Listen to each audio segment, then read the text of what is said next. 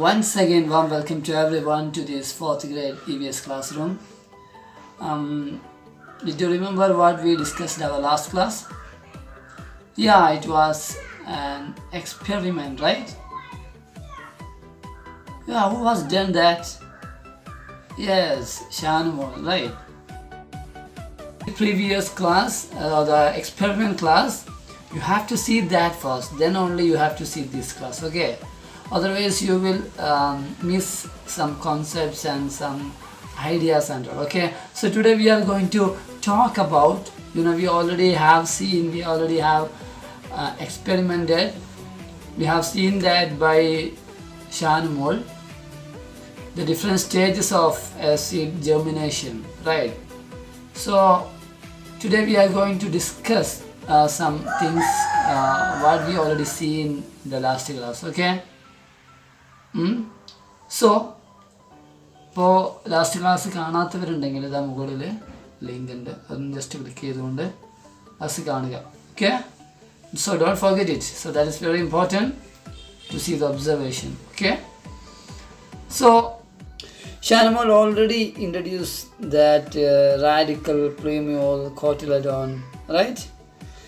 അപ്പോൾ പരീക്ഷണം ചെയ്ത സമയത്ത് ഷാനുമോൾ നിങ്ങൾക്ക് പരിചയപ്പെടുത്തിയിട്ടുണ്ടായിരുന്നു വിത്ത് മുളക്കുന്ന ഘട്ടത്തിൽ ബീജമൂലം, ബീജശീർഷം, ബീജപത്രം, അല്ലേ, ഏകബീജപത്ര സസ്യം, ദ്വിബീജപത്ര സസ്യം എന്നൊക്കെ പറഞ്ഞിട്ട് എന്താണ് അത് എന്ന് നമ്മൾ ഒന്ന് നമ്മുടേതായ രീതിയിലൊന്ന് വിലയിരുത്താനായിട്ട് പോവുകയാണ്. Already first is first. What is radical? എന്താണ് ബീജമൂലം എന്ന് പറയുന്നത്? The part that comes out first from the seed turns to root. That part is called radicle. അതായത് വിത്ത് മുളയ്ക്കുമ്പോൾ ആദ്യമായി പുറത്തു വരുന്ന പിന്നീട് വേരായി മാറുന്ന ഭാഗമാണ് റാഡിക്കൽ അഥവാ ബീജമൂലം. Then we discuss what is plumule. എന്താണ് ബീജശീർഷം എന്ന് പറയുന്നത്?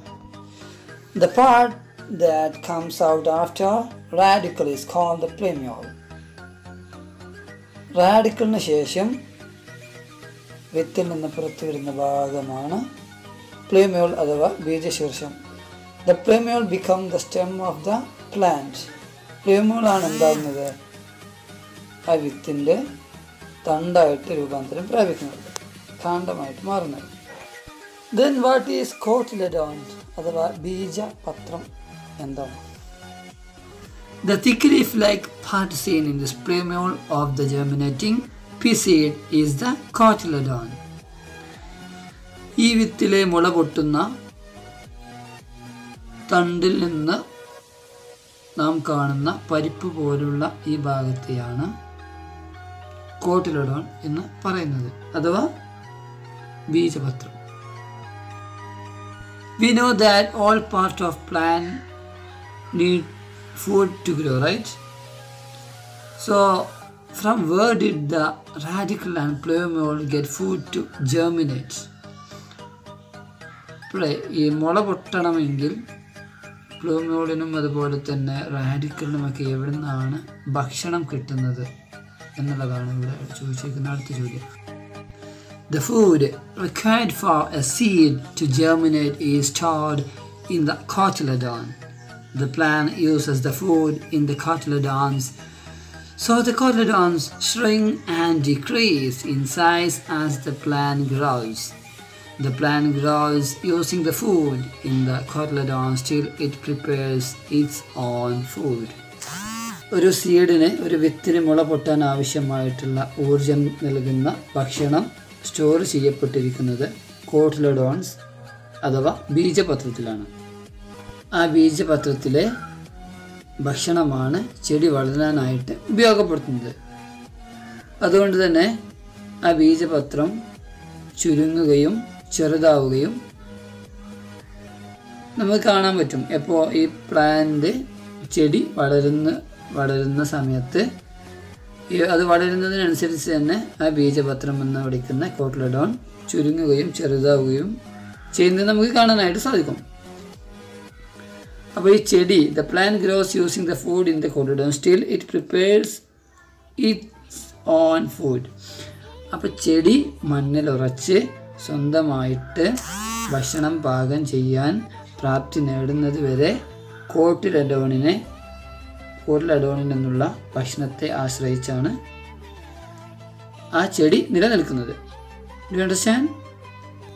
Okay, then we discuss what are monocotyledons or monocots. ഇത്തരം സസ്യങ്ങളെയാണ് ഏകപത്ര ബീജസസ്യങ്ങൾ എന്ന് വിളിക്കുന്നത് എന്നാണ് ചോദ്യം. Plants having only one cotyledon are called monocotyledonous plants or monocots. ചെടികൾക്ക് ഒരേ ഒരു കോട്ട്ലഡോൺ, ഒരേ ഒരു ബീജപത്രമുള്ള ചെടികളെയാണ് ഏകപത്ര ബീജ സസ്യങ്ങൾ എന്ന് പറയുന്നത്. തേങ്ങയിലെ കോട്ട്ലഡോൺ എന്ന് പറയുന്നത് അതിലെ പൊങ്ങാണ്. നമുക്കറിയാം, അത് ഒറ്റൊന്ന് മാത്രമേ. ഇതും നമുക്കറിയാം ഒറ്റ പരിപ്പാണ് അല്ലേ, നെല്ലിൻ്റെ പരിപ്പ് നമ്മൾ എടുക്കുന്ന ഒറ്റ പരിപ്പാണ്. അതുപോലെ ഒരുപാട് എക്സാമ്പിൾസ് ഉണ്ട് മോണോകോട്ടിന്. നമുക്ക് നോക്കാം. Examples of മോണോകോട്സ്: paddy, wheat, jowar, maize, sugarcane, bamboo, banana, coconut. We can say nut grass, arecanut, palm, onion, garlic, ginger, couscous, plantain, barley, wheat. Number of we can see. Okay, these all are monocots. ഏക ബീജപത്ര സസ്യങ്ങളാണ് ഇവയെല്ലാം. Then what are dicotyledons or dicots? എന്താണ് ദ്വിബീജ പത്ര സസ്യങ്ങൾ എന്ന് പറയുന്ന സസ്യങ്ങൾ? Plants having two cotyledons are called dicotyledons plants or dicots. രണ്ട് കോട്ട്ലഡോണുകൾ, അതായത് രണ്ട് ദ്വിബീജങ്ങളുള്ള പത്രസസ്യങ്ങളെയാണ് ദ്വിബീജ പത്രസസ്യങ്ങൾ എന്ന് പറയുന്നത്. ഓക്കെ, പുളിങ്കുരു മുളപ്പിച്ച ഈ തൈയിലും അതുപോലെ തന്നെ കശുമാവിൻ്റെ ചെറിയ തൈയിലും നമുക്ക് ഡൈകോട്ട്ലഡോൺ അല്ലേ, ഇവിടെ പരിപ്പായിട്ട് നമുക്ക് കാണാം.